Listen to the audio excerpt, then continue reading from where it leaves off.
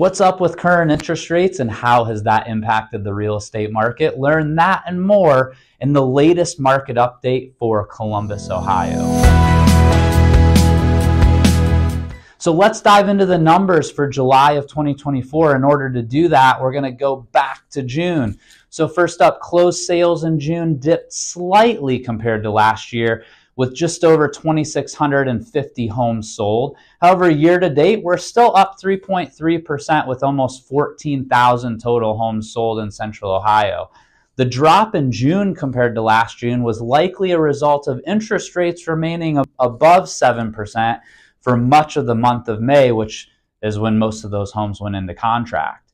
Speaking of interest rates, the last couple of weeks featured a weaker jobs report and lower than expected inflation number, and that put downward pressure on interest rates. So the average lender is now quoting interest rates between 6.5% and 6.75%, which is fantastic, some of the best of the year. Now, when we look at home prices, prices are on the rise. The average sales price in June was up 3.8% to $384,000, almost $385,000, with the median price up 3.9%.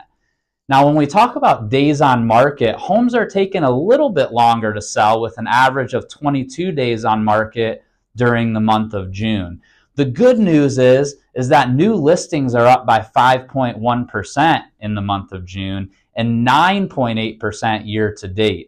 Inventory is also increased by a large 35.3% compared to the same time last year, and that's definitely providing more options for buyers. Now, what does all that mean for months of inventory? There's currently a 1.6 month supply of inventory, which is actually up 33% compared to last year at this time. And although this is welcome relief for buyers, when we put it into perspective, a balanced market would be considered 4 to 6 months of inventory. So the current market still favors the sellers in most, but not all instances. So you're probably asking, Troy, what does all this mean for me? If you're buying, there's more inventory to choose from, but act fast because prices are still climbing. And if you're a seller, you should know it's still a good time to list your home with strong price gains year over year, and especially when we look all the way back to 2020.